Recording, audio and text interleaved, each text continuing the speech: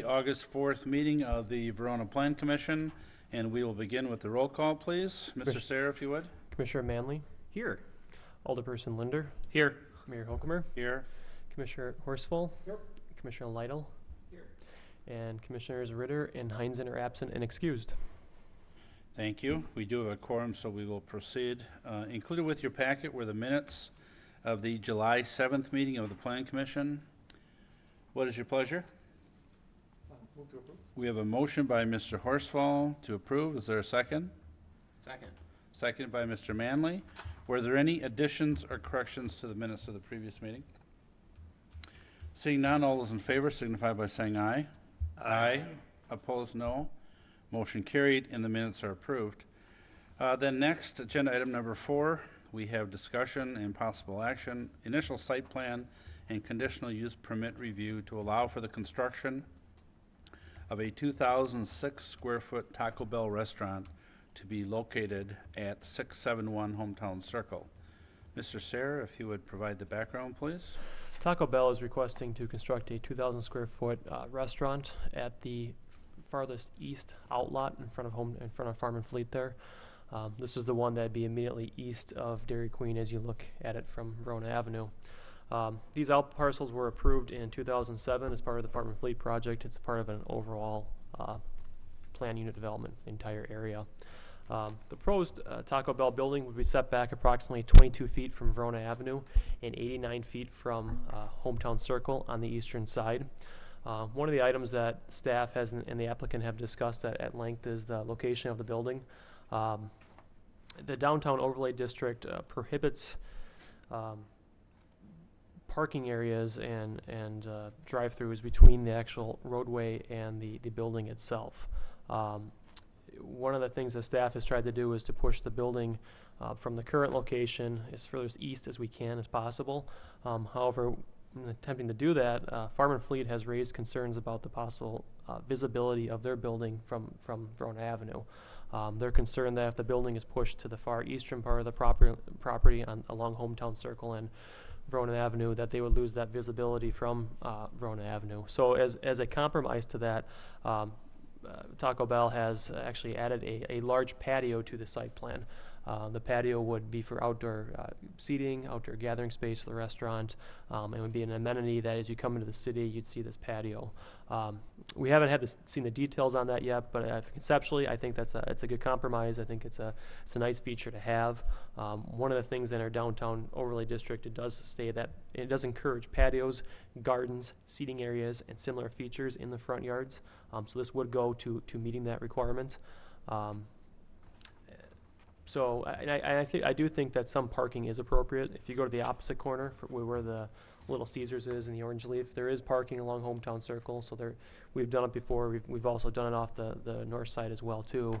But I do think the patio area would buffer and meet the intent of the ordinance itself. So staff does support the patio and how the building has been laid out here.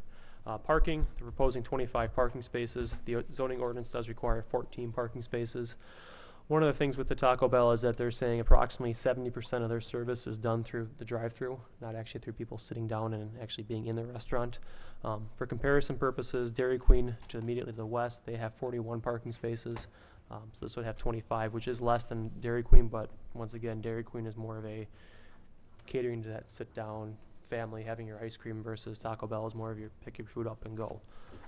Access to the site would have 2 access points onto Hometown Circle. The main access point would be located here approximately, and there would be another access point to the west that would be the exit to the drive-through.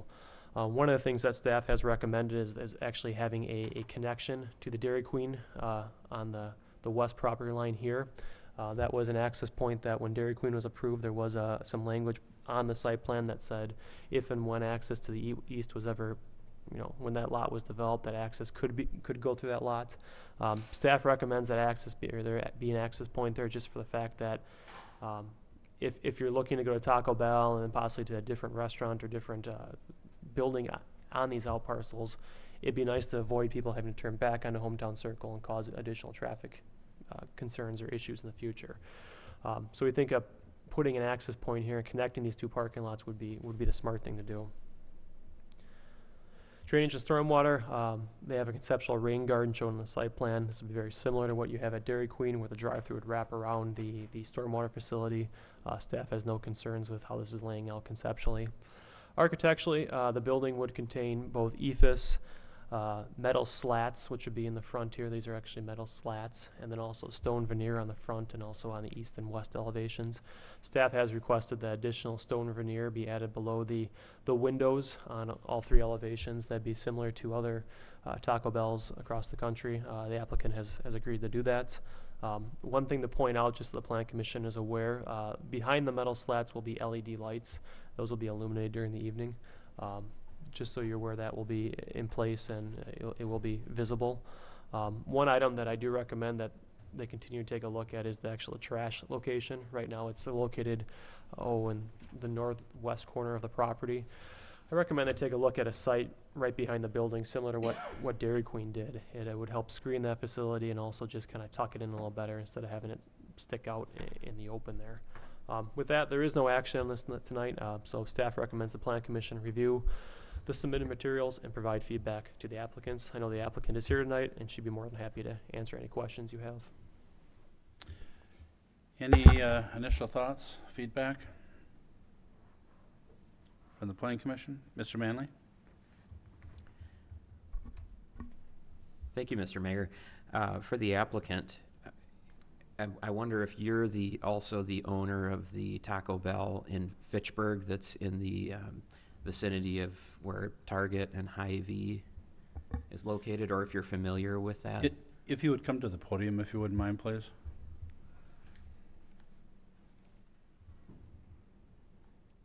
Hi, I'm Ellen Selly. I'm with GPD Group, and this is Ryan. He's the civil engineer. He's with Quam. And no, I'm not really familiar with that, and I don't believe that it's the same owner. I don't know if it's corporate or if it's a franchisee store. Okay.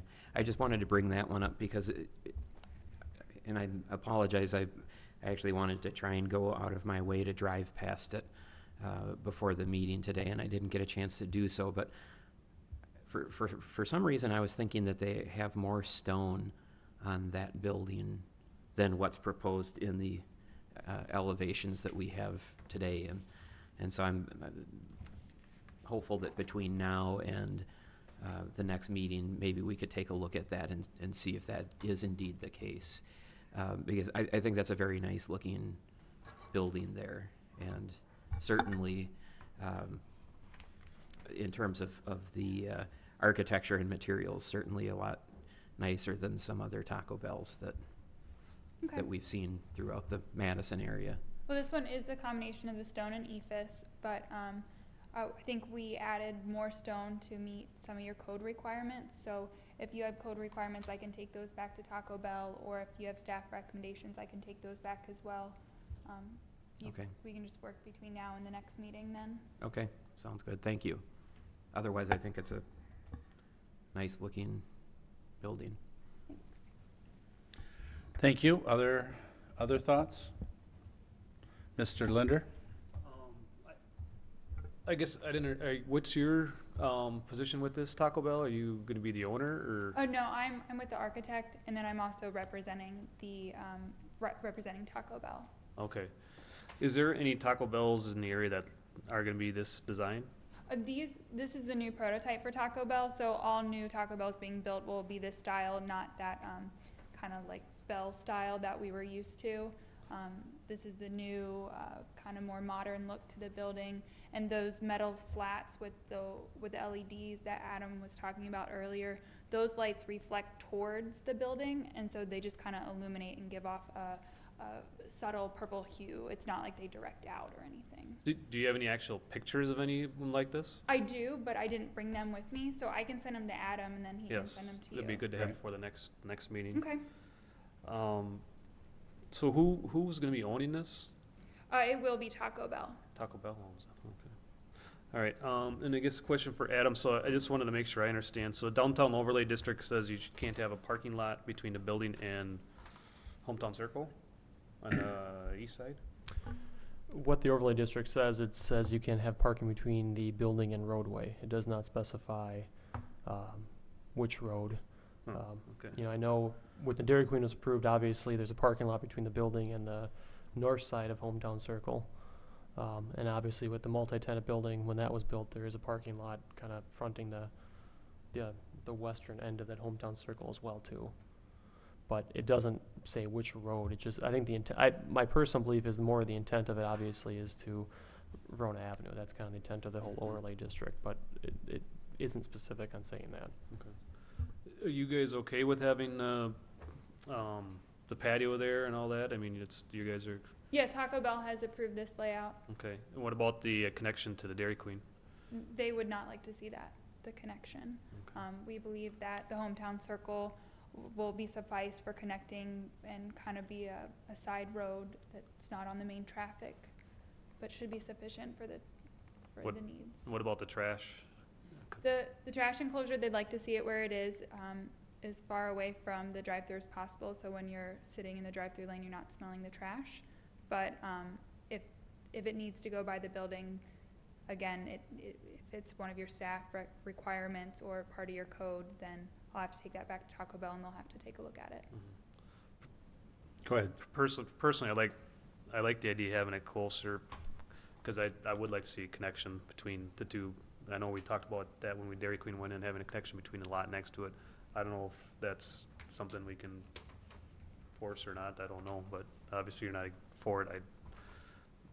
Just looking for feedback today, I'd like to see that. And like I said, I'd like to see pictures of it, of what this actually looks like. In general, it looks fairly decent, but it'd be nice to see a real building with this kind of design, with a picture as opposed to just a drawing. Of course.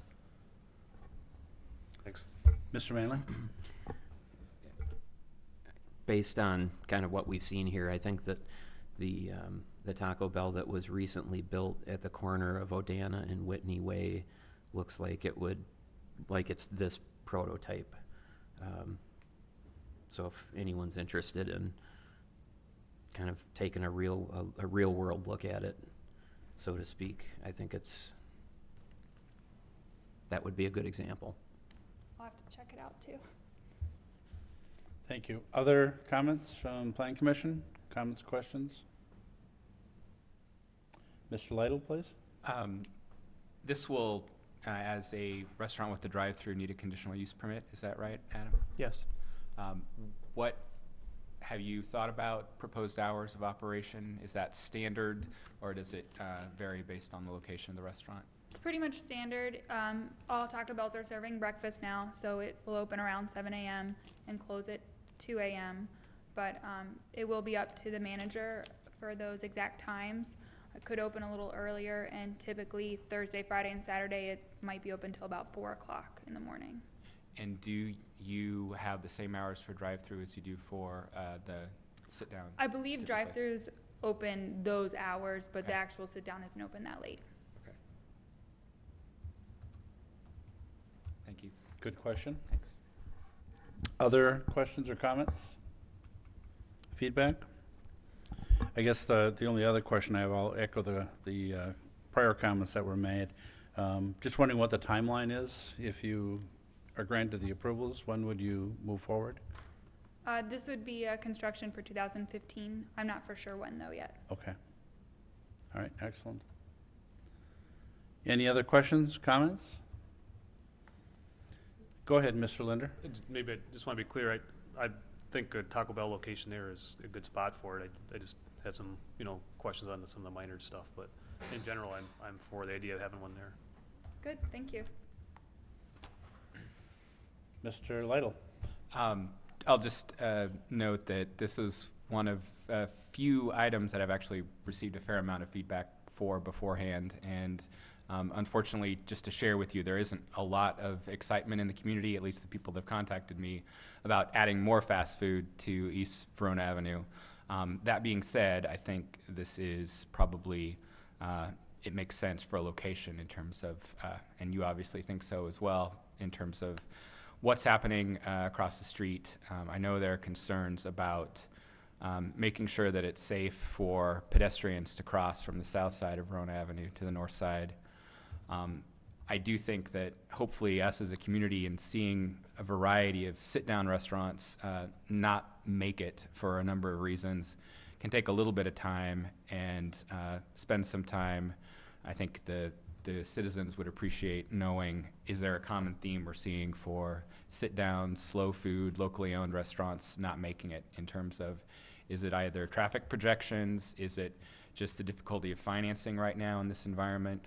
But the feedback I've gotten is that folks would like to see us focus on more local slow food and less on national chains and fast food. But I don't want to translate that as not being favorable to your project. Just want to make sure we meet all the requirements and make sure that if we're promoting folks crossing the street from the south side at the ball fields, that they have a way to do it safely. Thanks. Good comment. Thank you, Patrick. Seeing no other comments, we look forward to hearing back from you. Thank you. Thank you. Next on the agenda, we have a public hearing on a zoning ordinance text amendment to modify the city's floodplain zoning ordinance, amending the flood insurance study maps due to a recent mapping updates from the Department of Natural Resources. And the specific section to be modified would be 13-2-5 parent C. Do I have a motion to open the public hearing? So moved. We have a motion by Mr. Linder. Is there a second? Second. Seconded by Mr. Horsfall. All those in favor of opening the public hearing signify by saying aye. Aye. Opposed, no. Motion carried. The public hearing is open, and I will ask Mr. Sayre if he'd provide the background, please. This is a public hearing to amend the city's floodplain zoning ordinance. The DNR notified the city in June that updates had occurred to some of the Dane County flood insurance rate study maps. None of these actual updates actually impacted the city, but the map number changed.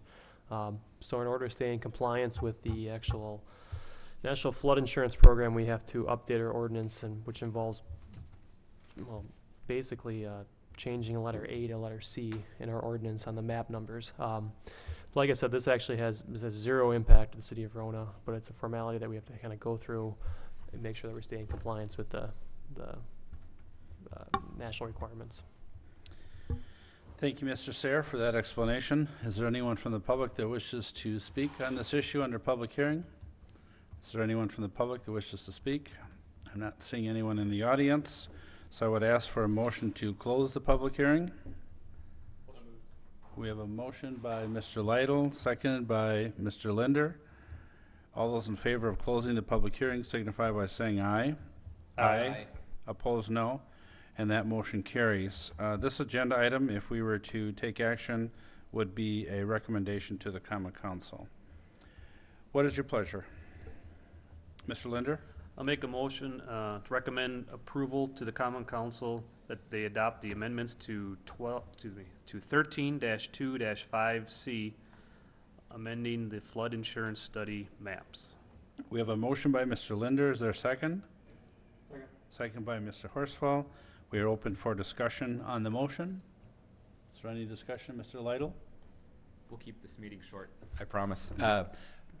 So you're saying that has really zero changes for the city of Verona. Do you know how many parcels in the city, how many properties are even subject to National Flood Insurance Program coverage?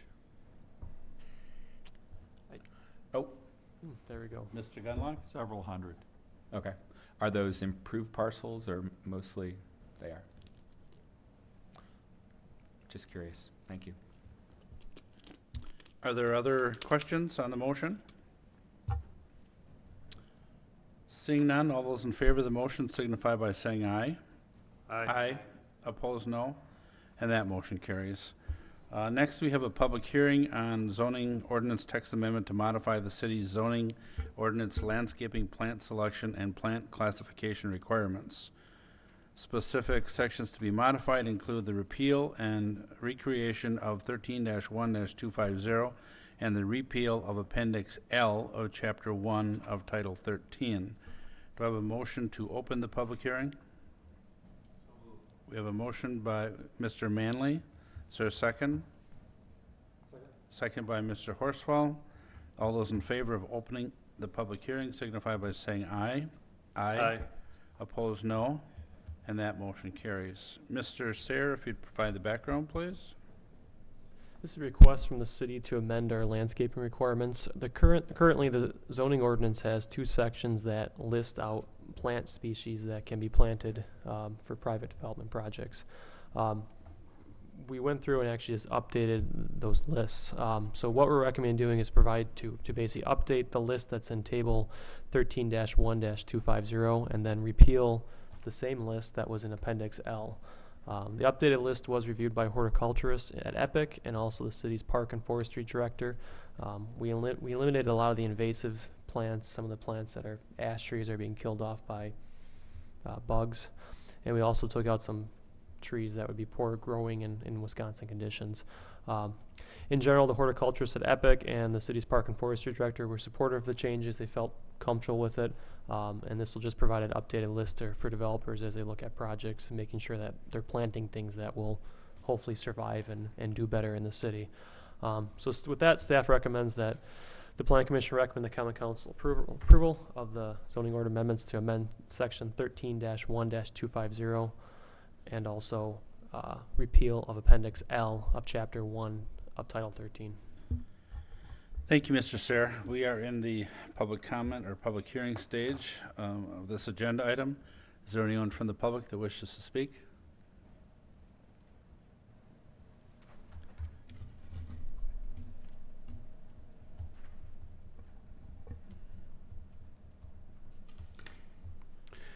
Hi, my name is Luke Diaz. I live on Melody in Verona.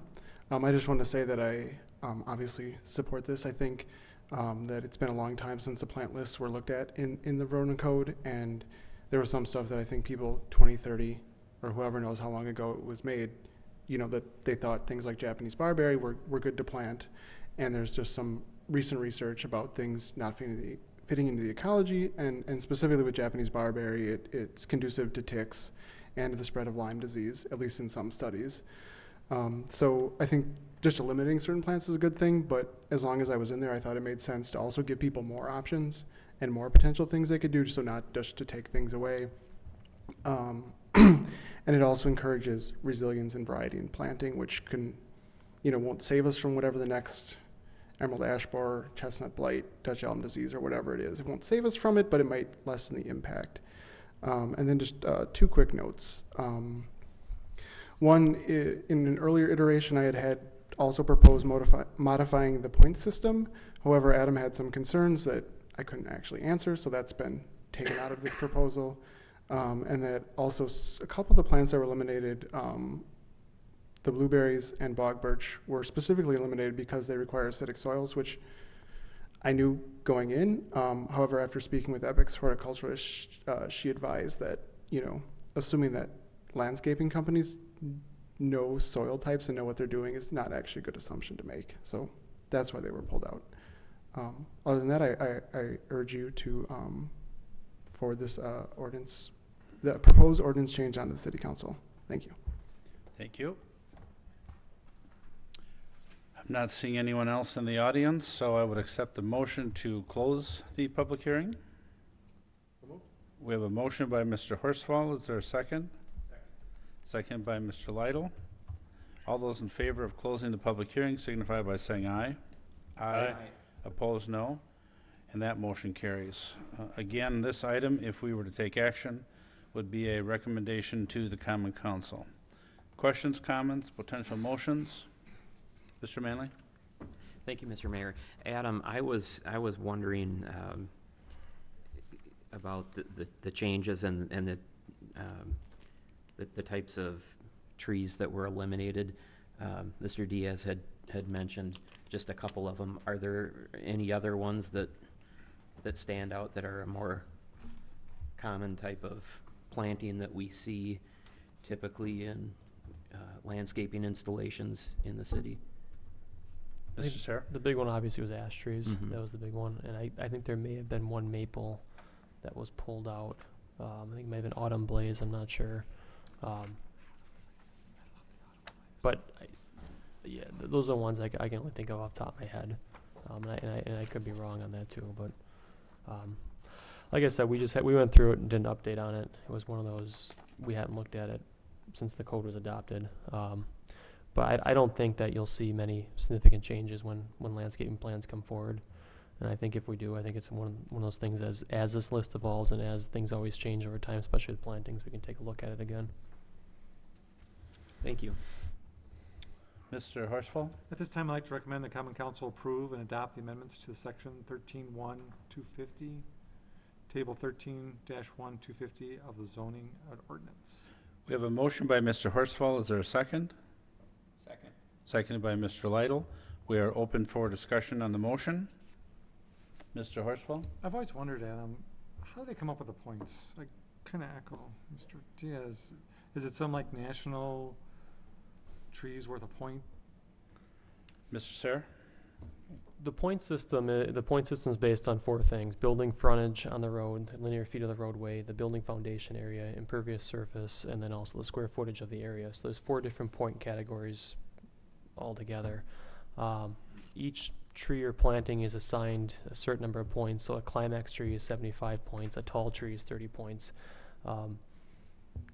I suspect probably what goes into that is probably there's a arborist that looked at them and said, well, this tree gets bigger than that tree, so this one's obviously worth a little more because it gets bigger and taller and more beautiful.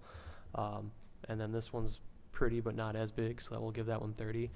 It's very subjective. I mean, it's very subjective. Is it a national type thing, or No, I mean, Verona, or well, this type of ordinance that Verona has it was created by a person who works at Vanderwall. So a lot of communities across Wisconsin have a similar point system like Okay. this. Some communities just say landscaping shall be required, and it's left open-ended, and then it's applied kind of during the site plan review process on a case-by-case basis. In this case, it's applied by these 4 different criteria through the point system, and some places do it just strictly by impervious surface. We do it by the 4 different criteria, but it varies across the board. No place is the same. They're all a little different. Other questions or comments? Mr. Linder? Do we have to put in the, that we repeal Appendix L into the motion? So I think we need to amend the motion to say repeal of Appendix L of Chapter 1 of Title 13. We will have that included with the motion. Okay.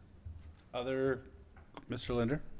So this is for recommendation for businesses that come. Does this affect people putting stuff in their yard?